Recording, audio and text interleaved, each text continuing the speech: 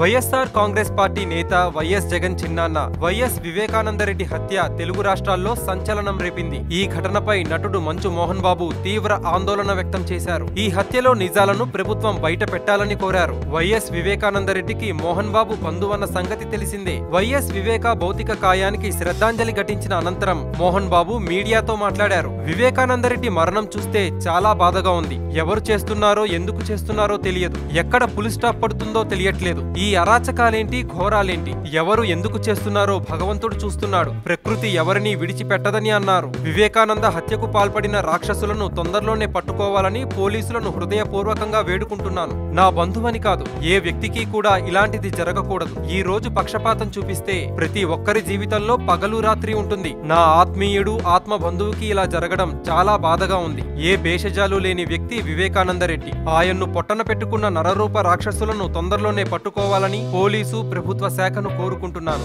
ఆయన ఆత్మకు శాంతి చేకూరాలని మోహన్ బాబు ఆవేదన వ్యక్తం చేశారు. మంచు విష్ణుతో పాటు ఆయన భార్య వెరోనికా రెడ్డి వివేకానంద భౌతిక కాయానికి శ్రద్ధాంజలి ఘటించారు. వెరోనికా రెడ్డికి వివేకానంద రెడ్డి పెదనాన్న అన్న విషయం తెలిసిందే.